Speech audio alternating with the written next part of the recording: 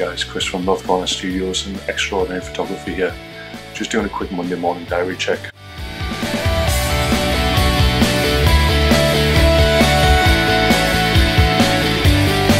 So I'm back in the office today after having a lovely day off with the family yesterday. We took the kids to soft play, went out for lunch, went to IKEA, bought loads of stuff we don't need, and it's all still sat in the back of the car because we didn't get time to put it up last night because Laura was out for a pint with one of her best friends. So as I say, back in the studio today, working on some images from a campaign shoot we did for Wade Opticians, some great brands, Chanel, William Morris, Ray-Ban and the like. Working on some images for a magazine submission and getting a load of wedding files sent off. So 2 lucky brides will be receiving their photos this week, all being well tomorrow with the post. It was great to get some lovely feedback on the weekend from Jenny and James, who's waiting for those photos I dropped off on Saturday night. I got a lovely card from them. And it's always great to see the images popping up on Instagram and Facebook.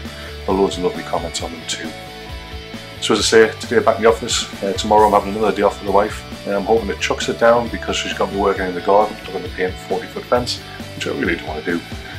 But looking outside through the window today, it's looking quite a glorious day today, and I'm hoping it doesn't continue tomorrow. Wednesday, I'm back in hospital.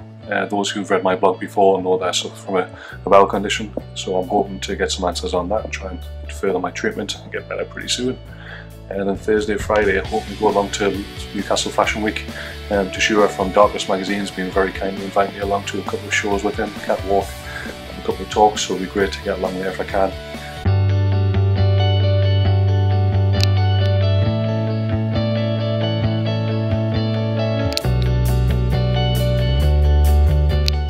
And Saturday we're hosting a new studio night. We've got 3 great models, Stephanie Whitehead, who we've worked with quite regularly, and a new male model, Anthony, and another model, Amy, who are coming along.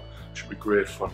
Also this weekend we've got a new product launch, so we're doing a first shoot for a new product which is aimed at, let's just say, the more mature lady.